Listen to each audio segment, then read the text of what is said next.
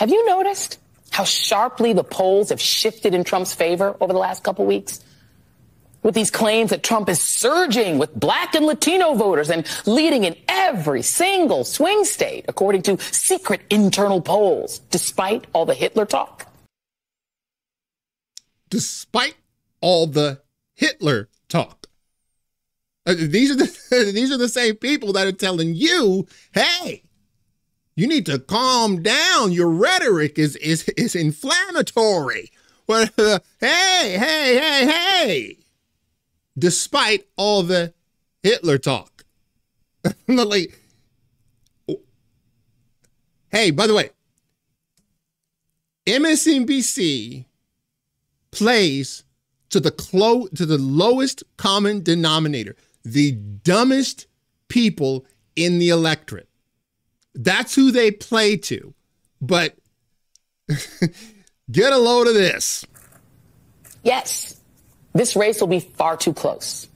Because unfortunately, we do have a fascist groundswell in parts of this country, mainly among white men, let's be clear. You see, once again, it's those dastardly white men. Now, when those very same white guys were voting for Barack Hussein Obama, they weren't fascist.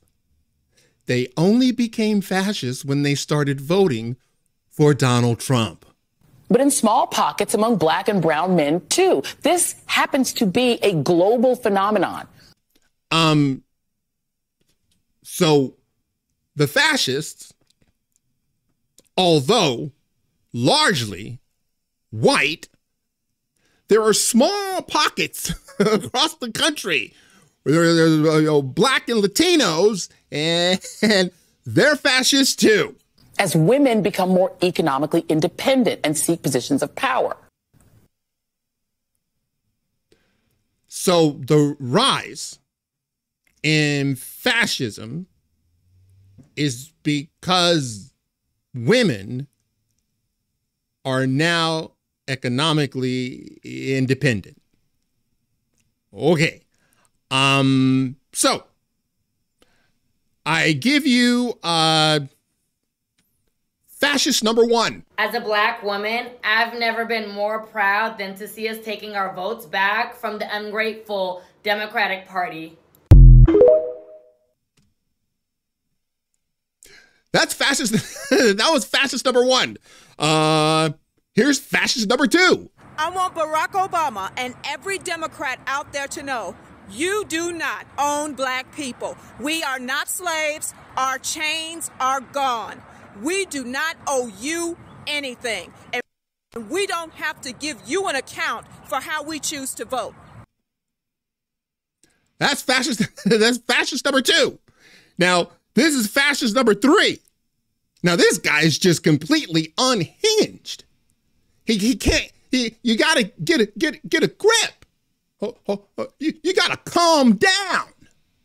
We've got to reach those ridiculous, crazy black men that did vote for Trump. So let me get this straight. If I vote for a party that can't define what a woman is, I'm no longer ridiculous or crazy. If I vote for a party that wants boys in my daughter's sports and restrooms, I'm no longer ridiculous or crazy. If I vote for a party that thinks they can pander to me using kente cloths and hot sauce, I'm no longer crazy. If I vote for a party that has done nothing but destroy my community for the last 60 years and open the borders in order to replace my vote and destroy my community further, I'm no longer crazy. If I vote for the party that wanted to keep me from voting, wanted to keep Jim Crow, wanted to keep slavery, the party of the Klan, I'm no longer crazy. And I'm no longer crazy or ridiculous if I vote for the candidate who's been in the office as vice president for the last 3.5 years and admitted to having a large part in pushing the harmful policies that have hurt my country, who can't answer basic questions and is quite possibly the worst candidate in American history, says she's going to bring change while at the same time admitting there's nothing she'd change about the last 3.5 years, and made us the laughing stock of the world. And you think I'm the crazy one. I think it's crazy you think I should vote for a candidate based on skin color rather than how their policies will affect my life. It's pretty sick.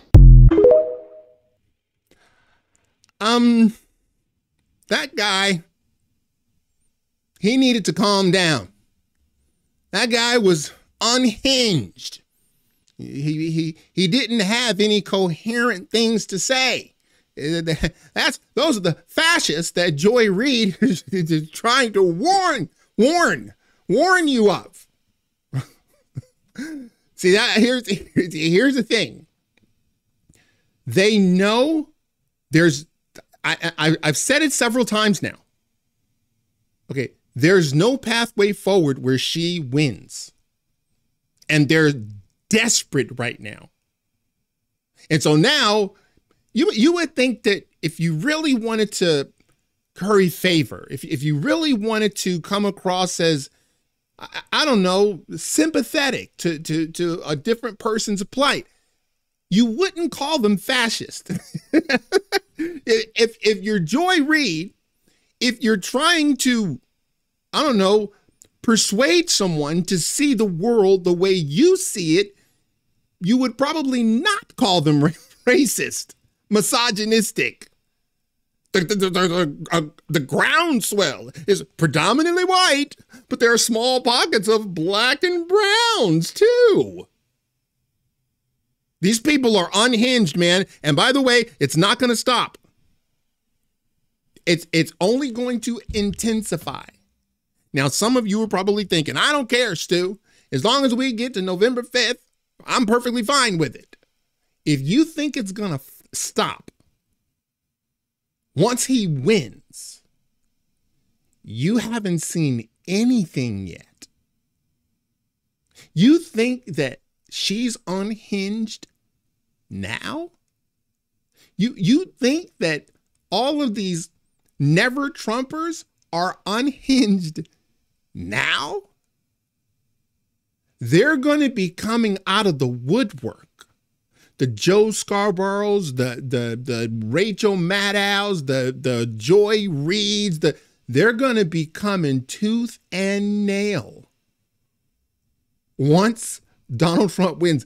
If you think November 5th is your goal, you're not seeing this the right way. I know I have this thing up there, 18 days until, trust me, that's just, don't look at that as the end goal. Look at that as a starting point. Because trust me, that's when the work is really going to get started. All right, that's it for now. If you like this video, smash that like button and subscribe. And if you're following me on Rumble, please press that follow button. And until the next time, God bless.